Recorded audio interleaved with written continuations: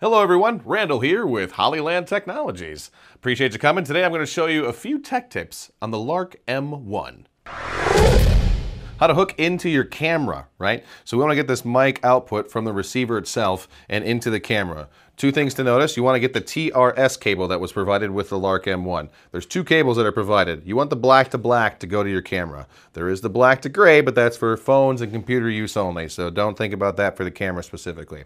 How are we going to hook this up? We're going to take our receiver, ding dong ding, take that bad boy. We're going to find the output on that. We'll take our 3.5, take our 3.5, pop it in there, easy peasy. Cool thing on this Venus is it's got its own little cold shoe, so I can pop that right on there too, so that's nice. If you got cold shoe adapters, pop that bad boy in, and then we just take the other end of the 3.5 and come over here to the input there, and now I'm connected in.